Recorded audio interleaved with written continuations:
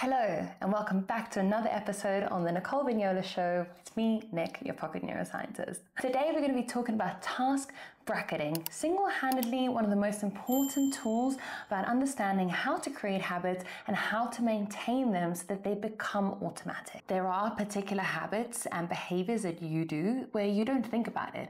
For example, when I'm driving my car, I don't think about me shifting gears, I just do that automatically.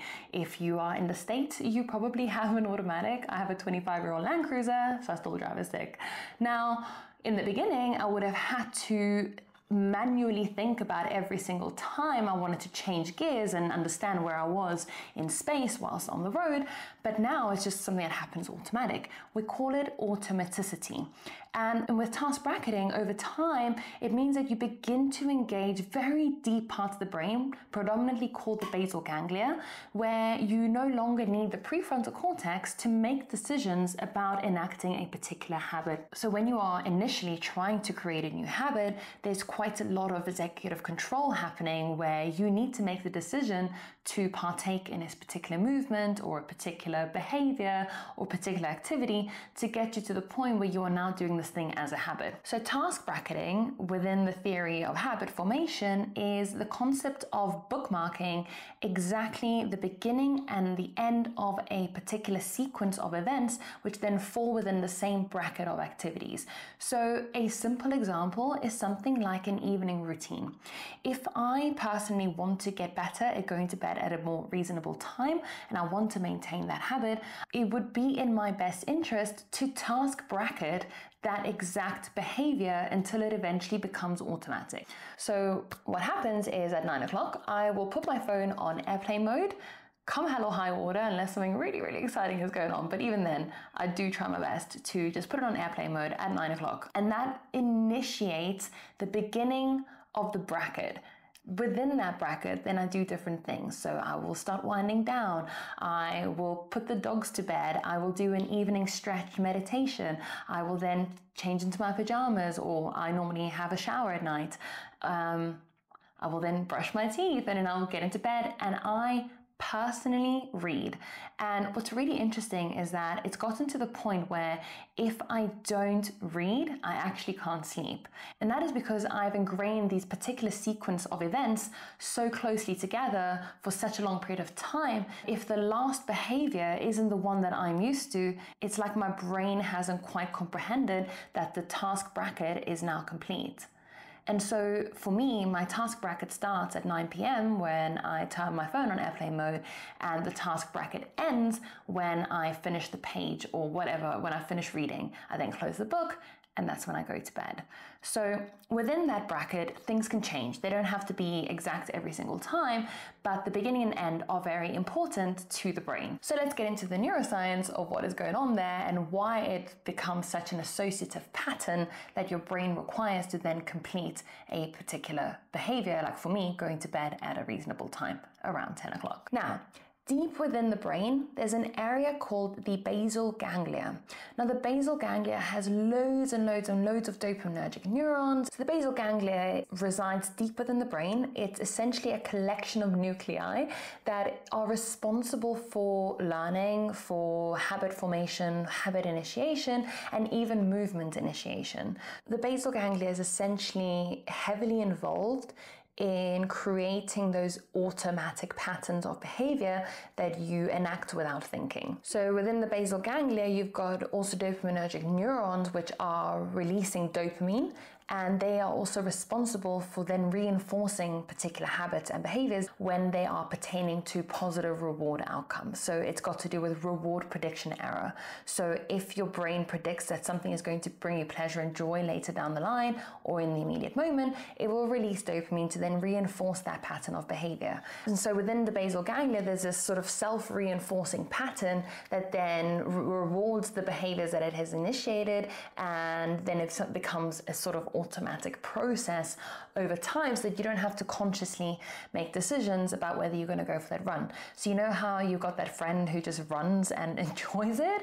It's because they've done it so many times that the inertia that comes with a particular habit has been removed. So inertia is a kind of like resistance to wanting to enact in something. You do it enough times, your brain and body just understand that is something that you do, and you overcome that inertia that is required for the particular behavior, movement, activity, etc. Whilst you're not a runner and your friend is, it would be hard for you to fathom how they could be someone that enjoys it, but you can see how the brain structures within the brain, many parts of it, but including this basal ganglia, have now changed to appreciate the behavior as something that just becomes automatic. And that's the important part here, is that automaticity of behaviors is really important, because from the outside looking in, sometimes it can feel really difficult to think of yourself as somebody who enjoys doing a particular thing, but the wiring of the brain changes in a way that actually changes your perception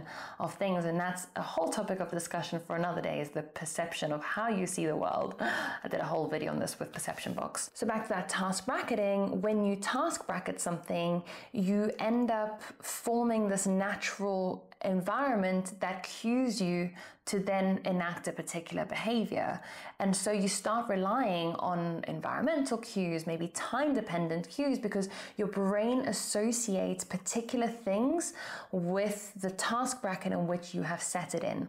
So task bracketing doesn't necessarily only have to be within a routine, a morning routine or an afternoon routine. The task bracket can be a lot smaller. So for example, maybe you work from home and you want to work out from home as well. So moving yourself to a different room, that could be the beginning of your task bracket, where you then enact the behavior of working out in that room. So by bracketing it in the same room and expecting your brain and body to always work out in that same place at the same time, you are now creating a very clear set of rules as to when the behavior begins and ends. And so perhaps you pick a time and you pick a location, and that is your task bracket already. And so putting yourself in the room at a specific time is the beginning of your task bracket, and then you put on a timer for 40 minutes and that's the end of your task bracket. You've now created a very clear set of rules as to when your brain and body need to enact in the behavior of exercising during your lunch break. And again, it's the reason why people do things like clockwork, because it's this task bracketing system in the brain that delineates beginning and end as to when I enact a particular behavior. Over time, there will be less of a decision-making process, where I already alluded to the fact that the prefrontal cortex is now no longer active and having to make the decision about working out. It's like you're in your lunch break, you see the time, 12 o'clock, there we go, time for me to work out. You get up, you put on the same shoes, you go into the same room, you do your workout, 40-minute timer goes off, bam, that's you done. So now let's talk about dopamine. Dopamine is responsible for reward prediction error. So what that means is that it is responsible for predicting whether something is going to have a positive outcome. And so if there is a behavior that leads to a positive outcome, dopamine is released to then reinforce that behavior. And by task bracketing, by putting it within a specific time frame or a specific location or within a routine, or we can get more nuanced with the examples. Maybe you want to read more, so you do it between coffee and breakfast. That's another way of task bracketing when it is that you read. You are setting clear boundaries of when you want to do something and when you should end it. It is easier for your brain to comprehend. You're also creating a very predictable cycle that then releases dopamine in anticipation of the reward. And the more clear you get with your task bracketing, the more dopamine you will release in anticipation of reward, because your brain will know that there's something good coming at the end of that. Now, the other thing about dopamine is that it is really good at predicting cue-driven behaviors. So what that means is that your brain works by association. So a classic example is when you are with a particular friend that maybe smokes, and you don't normally smoke, but when you're with them, your brain's like, I could fancy a cigarette. And so let's look at it from a positive perspective. If you put on your running shoes, your brain goes, time to run. It's the reason why I don't wear my running shoes for anything else but running, because I'm trying to adopt a very consistent running habit like clockwork. And so I don't wear my running shoes when I'm doing something else. I only wear my running shoes when I'm running, because I want my brain to associate that when I put on these shoes, it's time for us to have a really good time, because despite what I tell myself, I actually really enjoy running. And so that's also a clear task bracket, is that the beginning of me putting on my shoes is going to initiate the cue, the reward, the movement, the behavior of me then going outside, going for a run. The end of that, it would be the same thing every time, which is probably closing my running app and sitting down and just taking a breather. So I hope that you found that helpful. You can always drop it in the comments if you have any ideas or you need any help on how to task bracket a behavior that you're trying to adopt.